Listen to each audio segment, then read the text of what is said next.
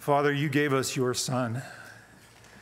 You gave your Son to this world, that he would enter into this world, that he would take on human flesh, that he would live among us, and that he would live a perfect life, perfectly qualified to go to a cross and be the innocent substitute in the place of all of those who would put their trust in him.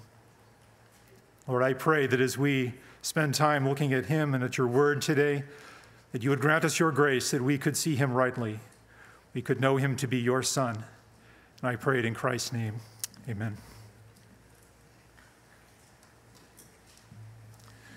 Well, this is the time in our service where we come to remember Jesus around his table. It's a place and a time for Christians to remember the person of Jesus and the work that he did on behalf of all of those who would put their trust in him. In a few moments, we're going to be taking a small wafer and a bit of juice. These are symbols of the body and the blood of Christ that was shed on behalf of all of those who would put their trust in him. To help us do that today, we're going to be looking at a passage in which a centurion demonstrates saving faith. So if you have your Bibles, would you turn to Luke chapter 7? We're going to be looking at verses 1 through 9 together. The setting here again is that Jesus has just finished teaching the Sermon on the Mount. He is in the city of Capernaum. And the focus of Luke's story is a Roman centurion.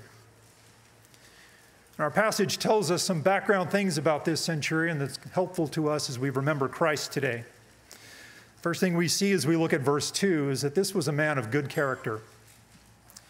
And we see that because he had a slave that he esteemed very highly. He had a slave for whom he had a very high regard. Most centurions had no regard for their slaves. In fact, they considered their slaves to be expendable. They didn't extend any rights to their slaves, and they were immune from any prosecution if they killed their slaves. So they treated them very badly, but this man esteemed his slave. So he was a man of good character. We also see in this passage that he had a high regard for God's law. We see that in verse 5. As a Gentile, he thought so highly of God's law that he had a synagogue built for the people of God so they could be taught the word of God. He actually financed and had that synagogue built himself. And then back up in Luke chapter 7, verse 2, Luke tells us that this centurion, the man who had a very high regard for God's law, the man who considered his own slave very highly, he also had a slave that was very sick, and that slave was about to die. These things help bring into focus two things about this man as we remember Christ today.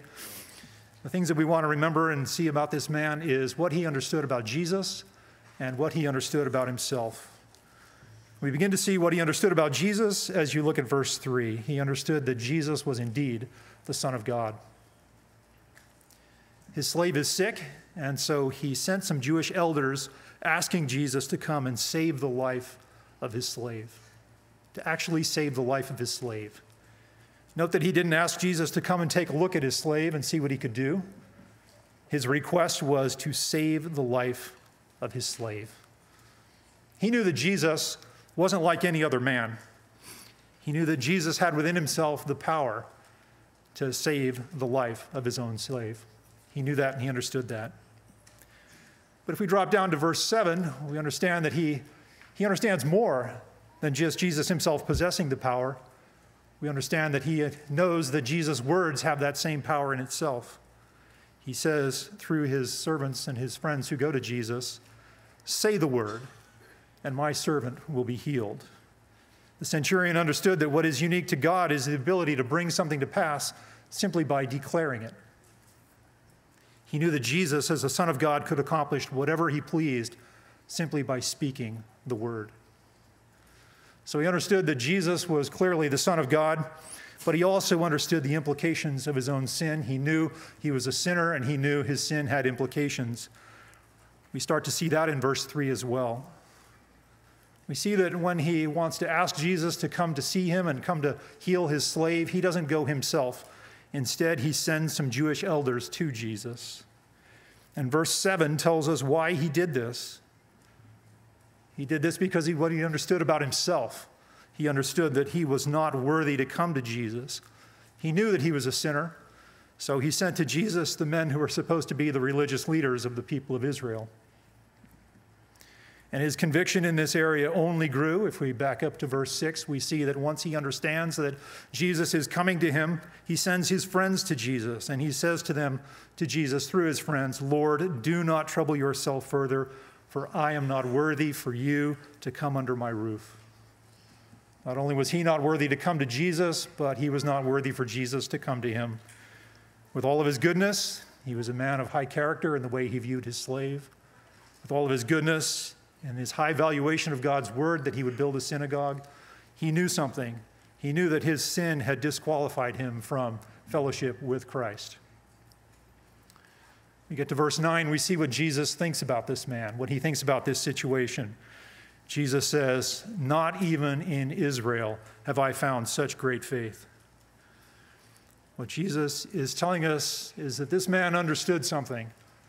What he understood about Jesus being the Son of God, and what he understood about his own sin and how that disqualifies him from fellowship with God, is something that is so profound that a person cannot come to possess that by themselves, even if that person has all the benefits that come with being a Jew. That understanding must be given to them. It must be given to them as a gift. The Lord's table is to be celebrated by those who actually do possess that faith. It takes faith to believe that Jesus is the Son of God. It takes faith to believe that you're a sinner and that your sin separates you from God. And it takes faith to believe that Jesus, when he went to a cross, he accomplished what we could not do for ourselves. That is to satisfy God's wrath against everybody who would put their trust in him. That's what we want to celebrate Jesus as today. We want to celebrate him as that one, the Son of God, who did those things.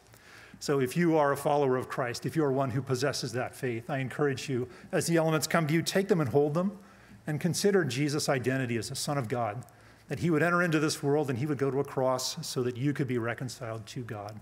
He would pay your penalty for you by absorbing God's wrath against you in his own body on the cross. When your heart is prepared, take the elements on your own. If you're here this morning and you don't possess that faith, you need to understand something very simply. That faith is available to you if you will humble yourself and cry out to the Lord to give you the faith to believe that Jesus is the Son of God, that he is the one who does have the right to rule over you and to be your master and your Lord, and that is a much better rule than your rule is over yourself. I'll be available after the service at the table out front. You can seek out any of the other elders or the ones who are in the row next to you. Any of us would love to tell you what a benefit it is to live under the lordship of Jesus Christ. So men, would you come and serve us? And then I'll come and close our time together in prayer.